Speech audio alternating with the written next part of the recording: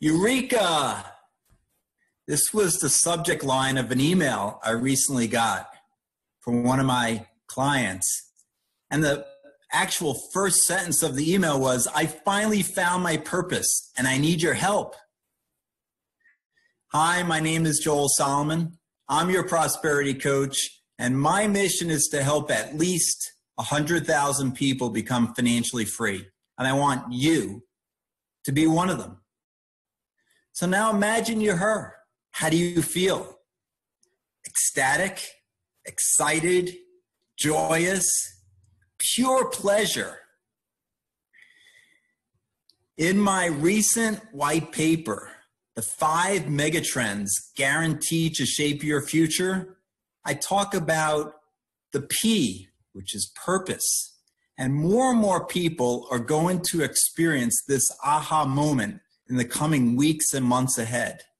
Unfortunately, a number of people are being laid off, and they may be thinking about going right back into the same career, the same type of job. But I know a lot of you are going to be rethinking your life and thinking about your true purpose. In fact, this happened to me in 2016 when I shut down my hedge fund, because I had this aha moment when I saw a speaker on stage misleading 200 people about prosperity.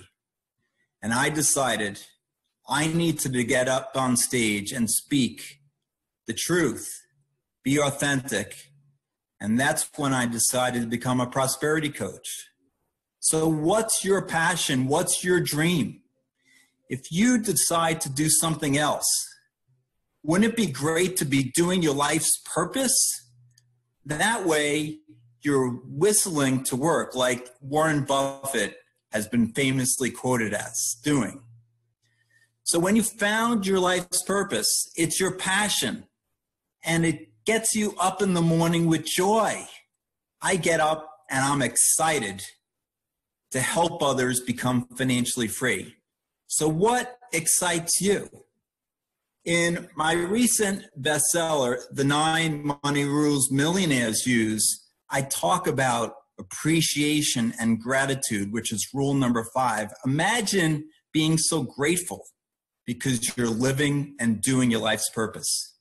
You can get more information from this white paper, The 5 Megatrends Guaranteed to Change Your Life, if you text 66866. 66866, the title of my book, 9 Money Rules, all one word, NINEMONEYRULES. I'm Joel Salomon. I'm your prosperity coach. I believe in you.